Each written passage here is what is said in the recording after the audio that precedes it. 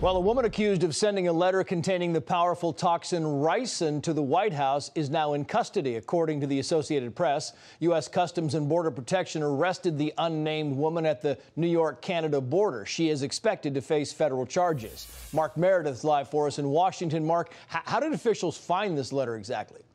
Morning, Trace. Well, all the mail that's sent to the White House is screened before it reaches its destination, and it appears that's exactly how officials found this suspicious letter to begin with. The FBI announcing late Sunday that federal officers arrested a woman they believe sent this suspicious letter containing ricin. A Customs and Border Patrol official tells me the arrest was made at the Peace Bridge up in Buffalo, New York. That's right on the U.S.-Canada border. And we're told that the suspect, she will be making her first court appearance later today. It's unclear if this is going to be a virtual or in-person hearing because of COVID. As you mentioned, the Associated Press reports that the mail was addressed to President Trump.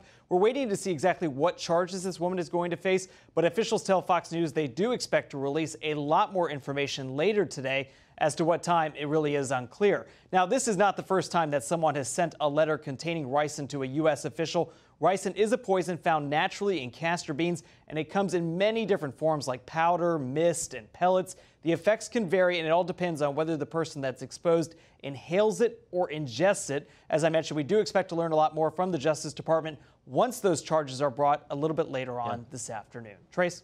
Yep. Mark Meredith live for us in D.C. Mark, thank you.